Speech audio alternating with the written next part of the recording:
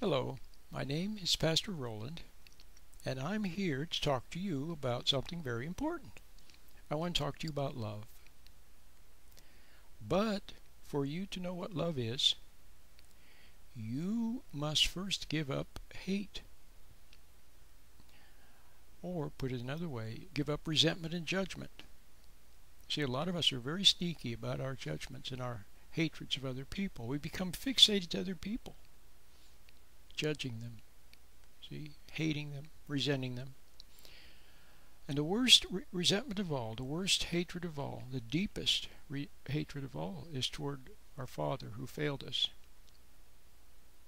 All fathers have failed their families, but some more than others. But the secret for you is, if your father was good, then that's good for you. If your father was not so good, you can still be okay if you don't hate him, if you don't resent him. Okay? It's very important. You know, it's possible too to hate one's father even if you don't know who your father was. You still hate father. See, what does hate do? First of all, hate blocks us from love. Where's love come from? Love comes from God. It comes from within. Love comes from within, from God. See? Through you. If you express love, and one way of expressing love is by not hating. It's by being patient. If you see someone in error, somebody's wrong, or somebody's cruel or teasing, and you don't hate them. If you don't hate the other person, in other words, if you're patient, you observe the error but you don't resent, that's patience. And by expressing patience, patience is love. It's a facet of love. So the fact that you're not becoming unglued, that you're not getting angry, that you're not, see what I mean? The fact that you remain patient. It doesn't, I don't mean suppressing anger, suppressing emotion. I mean simply being patient. You observe the error, but you don't resent the person for the error. That's patience. It comes through you. God permits you. See, by grace, you are able to be patient. Before, you would have fallen apart at the seams. You would have become angry, enraged, full of resentment. See? Now you're patient.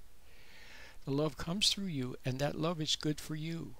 And the more you love others, by not hating, the more that love flows through you, and then you feel the love.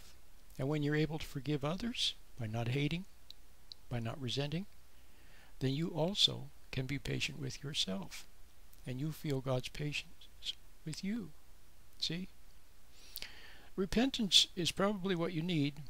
You need to be sorry for all your hates and judgments of other people, beginning with your father and your mom, your unloved mom and your poor old dad, and a lot of other people. One day you need to be sorry. Just have a good cry. Just see how much hate is in you and be sorry for it. Let it go. And then when you let it go, then suddenly you'll feel God's love. And when you feel God's love, then I think you'll be able to be patient with other people. When you feel God's love. Okay? So now you know what love is, and now you know what blocks it. It's resentment of other people. Especially resentment of father, like I said. Because if you resent your father, it blocks you from God's love. It's that simple. So now you know. I've got a lot of resources. I've got a meditation you really should get. One of my meditations.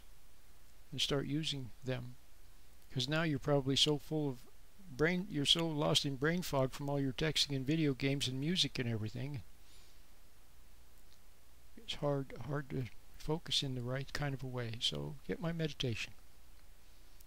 And I'm here to help. My name is Pastor Roland.